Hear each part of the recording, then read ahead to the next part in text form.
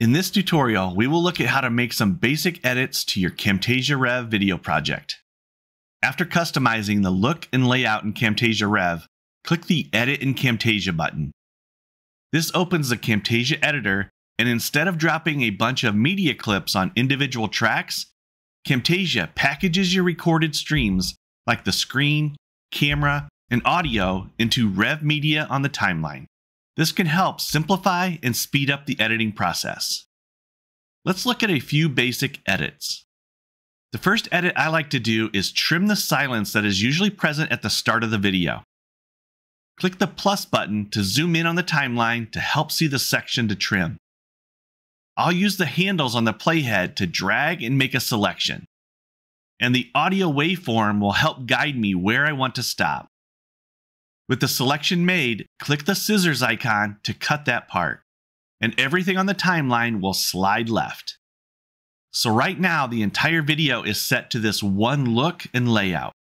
But I'd like to make a change and either hide my camera for part of the video, or change the position of the camera in screen videos.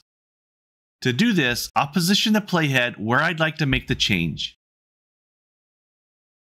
With the Rev Media selected, I'll click the split icon. The timeline now has two separate groups of Rev Media, and each has its own edit icon. I'll click the second Edit Rev Media icon, and it opens just this section in Rev. Here I can make any changes I want to the look, layout, background, and more for this section of my video. For example, I could click the Layout tab and choose a different camera in screen view. Or if I wanted to hide my camera at this point in the video, I could choose one of the screen focused layouts, which is what I'll do for this example. I'll also select the Background tab and choose a different color or gradient to use. Click Save and we head back to the editor, where you'll see this group of Rev Media has been updated. Let's play this back to see what it looks like. Let's add a transition to make this look a little smoother. From the Transitions menu, you can select from several different types of transitions, or search for a name. I'll just type in Fade. I'll drag this basic fade transition to the timeline and place it between the two Rev Media clips. Now when it's played back, it's a much smoother transition from one media to the next. There's one more thing I'd like to show you that I think helps draw viewers' eyes to important parts of the screen, and that's annotations.